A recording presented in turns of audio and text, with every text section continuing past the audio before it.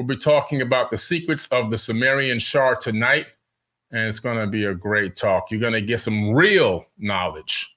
You know, we're talking about the Sumerian civilization, which is supposed to be only 6,000 to 7,000 years old. However, it's been proven that these tablets that have been discovered, not all of them, but a lot of them, a lot of the ones that seem to have these grand stories, were copies of copies of copies of copies. And how do we know this? Because copies of copies of copies have already been found in some cases. And even with some of the information slightly being changed, like, for example, in the Enuma Elish, Marduk, during his kingship, decided to change the name Nibiru to his name because he wanted to be the destroyer. See, so this kind of stuff comes out when real archaeologists and researchers start digging into it. And then all of a sudden, these extra tablets pop up, and now they actually appear in different museums around the world, like the Ashmolean Museum in Oxford, England, and the British Museum, and of course, in England as well. You can go there. I've been to both. So we're talking about the Sumerian civilization, one of the earliest in the world, and it's left a profound legacy that continues to fascinate us. I mean, people are talking about this all the time. People being researchers, investigators, archaeologists, they can't seem to get away from the Sumerian text because it encompasses everything, and so many languages sprung out of it. The cuneiform writing system and the creation of various texts, including the Sumerian Kings List, like I said, it stands out. It makes you scratch your head and challenge, well, how old is Homo sapien?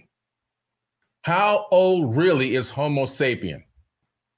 Because if these texts are giving out years and time frames that go and span for tens of thousands, even hundreds of thousands of years, then the archaeologists that have to go along with the mainstream are going, we better bend this into our little system here. We better bend this into our own agenda-based knowledge, because if we don't, then all of a sudden people are too old. And if they're too old, then evolution doesn't make any sense. And we don't want to tip the apple cart. We don't want people thinking that human beings and beings have been on this planet far longer than we have been told. Far longer. I mean, incredibly longer. They don't want that information to come out. They just don't want it to come out. The Sumerian Kings List is an extraordinary historical document that actually outlines the reigns of Sumerian kings from a pre-dynastic ruling era. And these were historical figures who governed up until the downfall of the Sumerian civilization. Now, the Sumerian civilization didn't really particularly have a specific type of a downfall. They had a geological disaster that created a collapse of society. But later on, you discover that they restart the civilization in Kemet, in ancient Kemet, long before it was called Egypt. Now, Kemet already had an advanced civilization there prior to the Great Flood, but it seems as if they moved there and made the new home base the land of Kemet, and everything sprung from Kemet thereforth after the Great Flood, post-diluvial. But antediluvial, it seems as if headquarters of advanced knowledge and wisdom, it seems as if it's coming out of this area called Sumeria in Mesopotamia, right? The land between two rivers. Although there were civilizations existing around the entire planet, we have records from these people that date back antediluvial, before the flood, pre-flood text, okay? The list not only chronicles the names of the kings and lengths of their reigns, but also provides insights into the Sumerians. I mean, deep insight. And a lot of people won't spend the time to dig into this. They just want to listen to other people and their perspective and not do their own research. So they had views on kingship, and it was based on the divine right to rule, and also was based on the nature of time. Time frames played a huge role in the time that they became kings and rulers, and sometimes queens or goddesses, because they did have a few women that also ruled over the entire planet at one time, antediluvial, and their names are on the Sumerian kings list. So shout out to the women. We need more women rulers because look what men have done to this planet. I mean, I'll be honest with you. We destroyed this planet. Men with their egos and their desire for power. And now we have the internet and the YouTube clout chasers that use other people's names to build their accounts and attack people. Men, we're horrible. It's horrible. Men have done a disjustice to the human race and to the planet as a whole. We are running this planet like it's a gigantic bachelor pad. The balance of feminine and masculine energy is off. There needs to be balance there. And the balance is too far to one side. Yes, you need the divine masculine, but you also need the divine feminine. And what have men done since the beginning of recorded time? They've oppressed and suppressed women's voice. They've used their bodies. They've abused them. All right? And look what's happening right now. When Hatshepsut, which was an actual woman who ruled over the land of Kemet, Egypt, when she ruled for her 20 years, she actually did a phenomenal job, better than most pharaohs that ever existed. She raised the country up. She gave them the capability to develop and spread out into different industries. The country blossomed under her rule. And if there was a battle that needed to be fought, she took care of that swiftly as well. But you see, she had to pretend as if she was a man to rule. And as soon as her kingship was over, somebody came in and began to try to chisel away the history of her, the knowledge of her. Because another man came in and was totally disgusted and pissed off that a woman did such a phenomenal job, a better job than most men. So the balance is off. It's just facts. It's absolute facts. There's no way to get around it. Men and their egos and their clout chasing and their pocket watching and their lust have destroyed this planet, especially their lust for young women, women that are underage. Destroyed this planet. Let's look at the meaning of the Shar. In Sumerian culture, the Sumerian term Shar holds multiple layers of meaning, encompassing concepts of rulership, divinity, and the measurement of time. In the context of the Sumerian kings list, a Shar referred to time. How much time did each king rule? Okay, and we're going to go into this a little bit. We're not going to go into the kings list, but we're going to go deeper into the meaning of the Shar. Under rulership and authority, a Shar is often associated with kingship and sovereignty. It denotes the power of authority that a ruler held over a city-state or territory. And there were many city-states and many territories ruled over by these people in ancient times. Atlantis was not just the only amazing city on earth. That was one amazing capital that existed, but that was one of many capitals that existed on this planet that were operating at a very high level of sophistication. The Ring City was just one. It wasn't the one all be all. It literally was just one of many. This aspect of Shar reflects the Sumerian belief in the divine appointment of kings who were seen as intermediaries between the gods and the people. Divinity and cosmic order also played a huge role.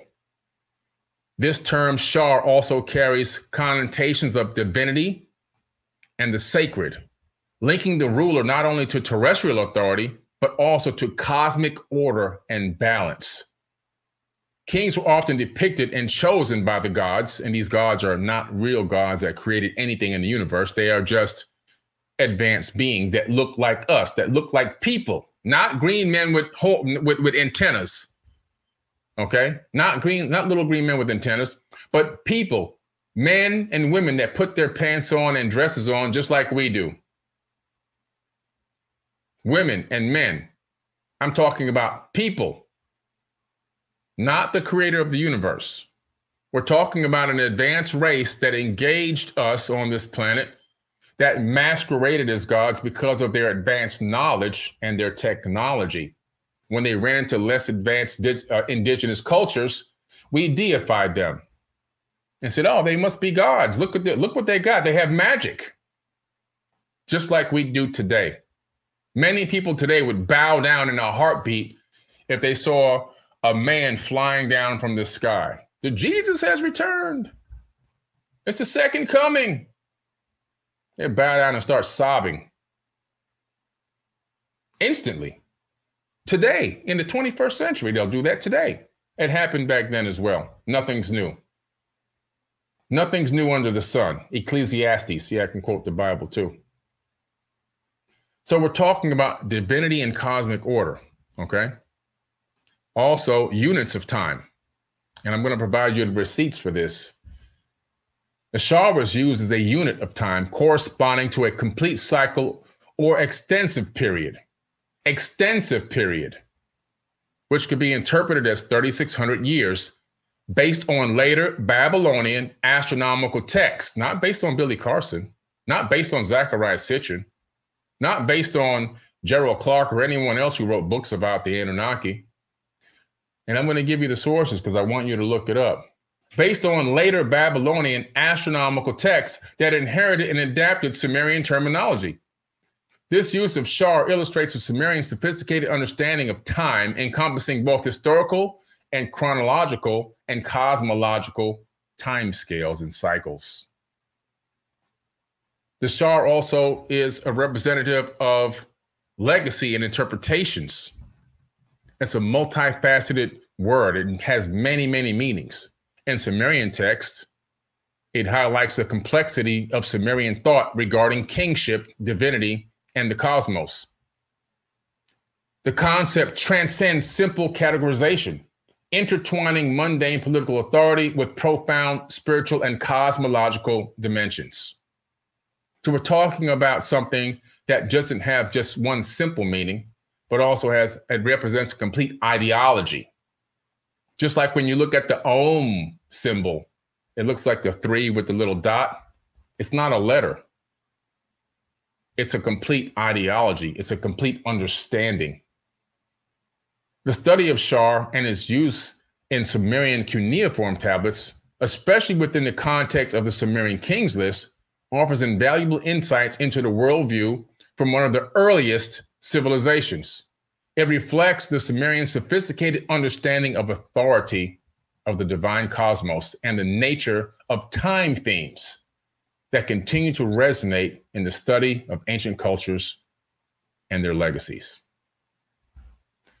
We're talking about a very sophisticated race of people. We're not talking about a bunch of dummies. We're not talking about a bunch of dummies that just hop on YouTube and start spewing stuff out of their mouth and attacking people. We're talking about intelligent people. We're talking about wise people. We're talking about sages, wisdom keepers. And we're talking about advanced beings. Many of us can learn from this level of knowledge that they've left behind for us. But instead, a lot of people decide to utilize this information to twist it around so they can still put their boot on other people's necks and dominate them so they can be worshiped in the 21st century. They want to be worshiped today.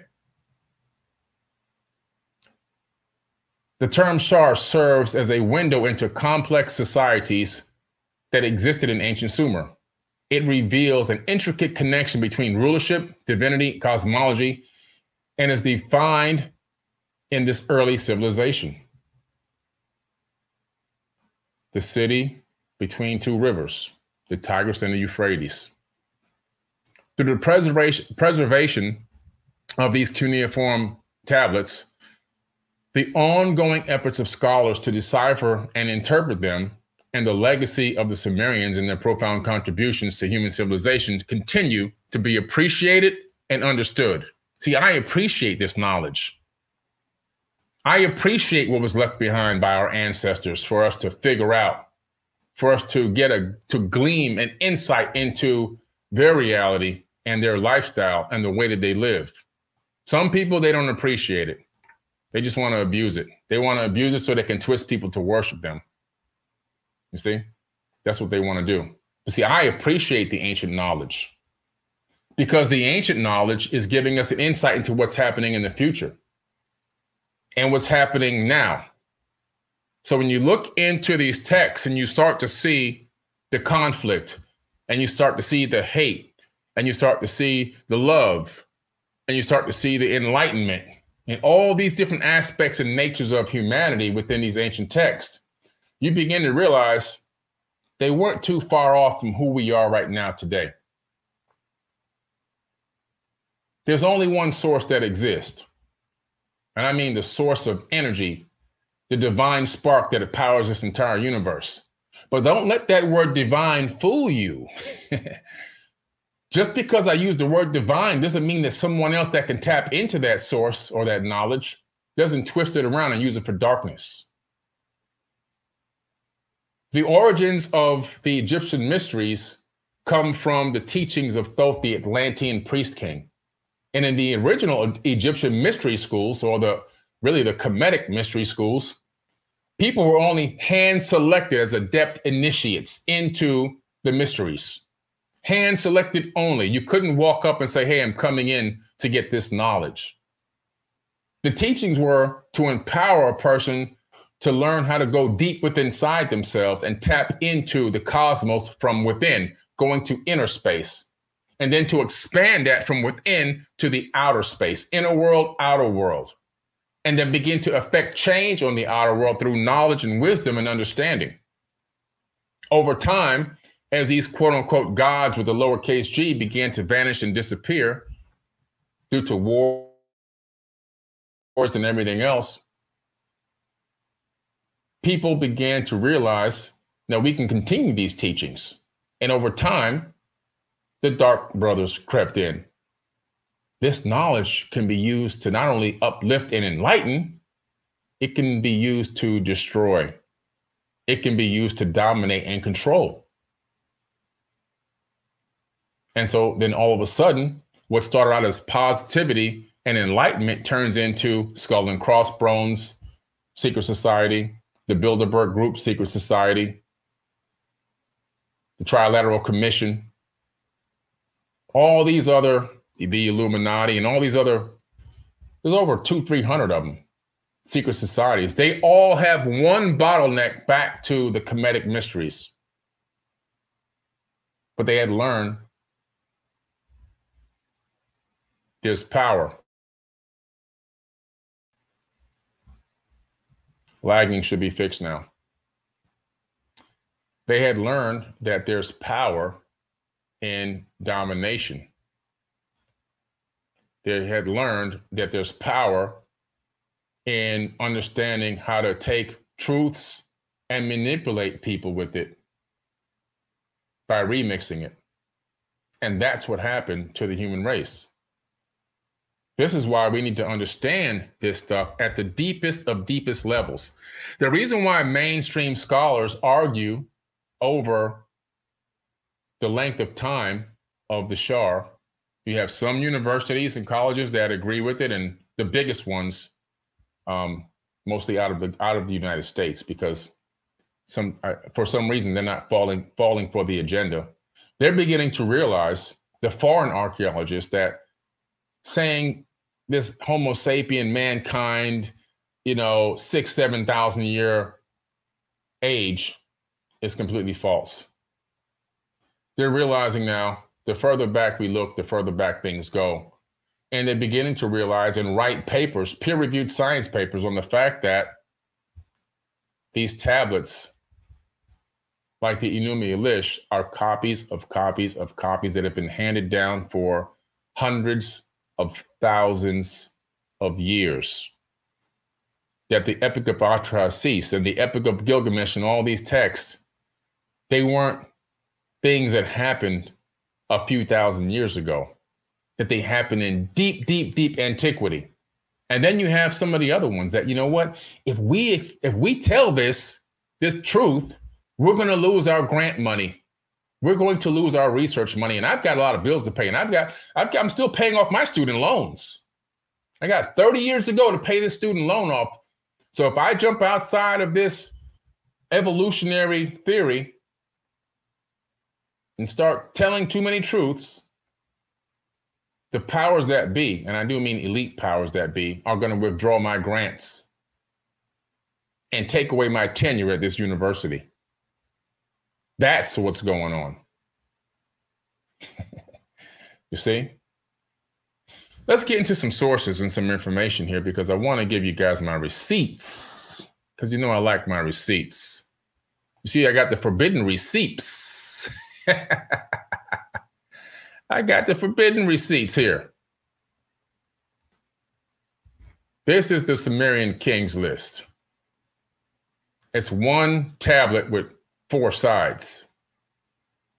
So you're looking at 4 sides of one tablet.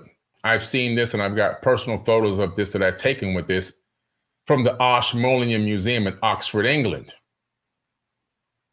See, I actually have a real passport, and I can really travel to these places. I'm not banned from traveling because I didn't have a record. Some people, their passport, they can't leave the country because they're being watched for what they've done in the past. But I can actually go. Let's take a look here. And now I'm going to read directly from some of these sources, mythological and epic texts. Let me spread this out so I can see it a little bit better. The Epic of Gilgamesh. Primarily Akkadian, this epic, which has Sumerian antecedents, often mentions kingship and divine authority, context where Shar might be used in its Sumerian form in earlier versions. See, in earlier versions or references are within the epic. Another example, prime example of a tablet that had been copied many times. There have been many versions, a Babylonian, even an Akkadian version, and several other versions of the Epic of Gilgamesh, all very similar, almost identical. However, they keep going back and aging themselves further and further back. As people wanted to keep the story intact for the future generations, they realized, I better make a copy of this. Remember, there weren't no printing presses back then. And they did it in stone so it can stand the test of time. So if you want to find out where you can find information on this, don't look to me.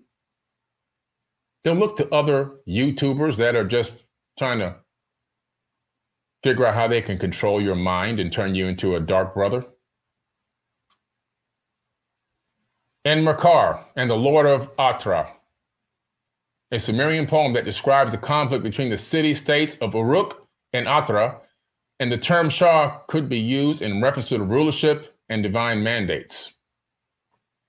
Historical and royal inscriptions, the Sumerian kings list, which we just showed you. This is a compilation of kings, their cities, and their lengths of their reigns. You can look that up. You can find them online. If you can get your passport in order, hop on a plane and go to the Ashmolean Museum like I did. Talk to the director of the museum like I did and get the direct information like I did. Royal inscriptions of various Sumerian rulers. Tablets commemorating the achievements of Sumerian kings often include the term Shar to denote their authority and divine right to rule. Examples include inscriptions from the reigns of rulers like Gudea, Lagash, Urnama, and Urnama of Ur. Administrative and economic records also exist that you can look up. Administrative tablets. Although less glamorous than mythological texts and royal inscriptions, administrative tablets from various Sumerian city-states would use Shar in context of land measurement or to denote authority over certain territories and administrative units. So some people on YouTube have taken this administrative measurement and twisted it on your mind to make you think something totally different. Astronomical and astrological text. Later Mesopotamian civilizations inherited Sumerian knowledge and used Shar as a unit of time in their astronomical and astrological calculations. While these are more typically Akkadian or Babylonian, they have their roots in Sumerian practices. Scholarly kavats. So if you look at these, it's important to note that due to the vast number of cuneiform tablets that remain untranslated or fragmentary, identifying every instance of Shar would be an ongoing scholarly endeavor. There's references of it literally thousands and thousands of times. So I'm going to give you some sources where you could begin to do your own research. If you didn't get it, these were some sources, and you can go back and you can write down the names of these sources, and you can actually begin to do some research like a real investigator instead of listening to other people. History begins at Sumer, 39 first recorded in history. This is one of the sources here where you can find out about Shars. History begins at Sumer, 39 first recorded history by Samuel Noah Kramer. This book is a classic introduction into Sumerian history and culture, offering translations and interpretations of key Sumerian texts, including discussions on kingship and the use of cuneiform. This is one of the sources I used in this podcast and talk tonight. A second one, The Sumerians, Their History, Culture, and Character by Samuel Noah Kramer. Again, another great author. Kramer's comprehensive study provides an in-depth look at Sumerian civilizations, including their contributions to writing, law, governance, and his examination of Sumerian text sheds light on the concept of Shar and its significance. See, a real scholar, not fake scholars, real scholars that have real passports that can really travel and leave their city-state. Cuneiform by Irving Finkel and Jonathan Taylor. If you don't know who Irving Finkel is, just get off the video right now. This guy is the guy who runs the British Museum and teaches cuneiform. This guy is a linguist and translator. He runs the entire section at the British Museum, where I've been in person.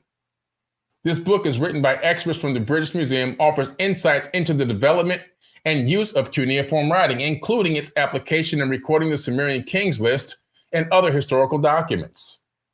So make sure you get the book Cuneiform by Irving Finkel and John Taylor. I've used him in my lectures and presentations so many times. The guy's been on documentaries, TV shows, docu-series,